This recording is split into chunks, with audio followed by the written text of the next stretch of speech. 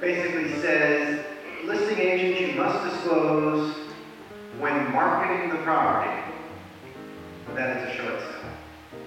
Even if the seller says, don't tell them, they'll find out when we get escrow, don't put it in the MLS, don't tell them, you have to market it as a short sale if it's a short sale, which means you must check that mandatory box in the MLS, or if it's a non-MLS listing, you must, if you advertise it, you must advertise it as a short sale.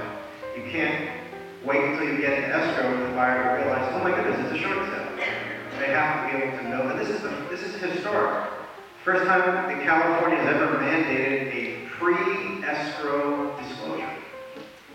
All the other things you have to disclose, like the TDS and all that stuff, you don't really have to disclose it until you actually have a buyer. This is sort of pre-buyer. You can't hide the fact that it's a short sale. But what if the seller says it's not really a short sale? I mean, I owe $500, the house is worth $480. Yeah, I'll list it for $480. If I don't get an offer, if I can't sell it for $480, I'll make up the difference. I'll bring cash in myself. I won't be a short sale. Court says that's not good enough. If the listed price is less than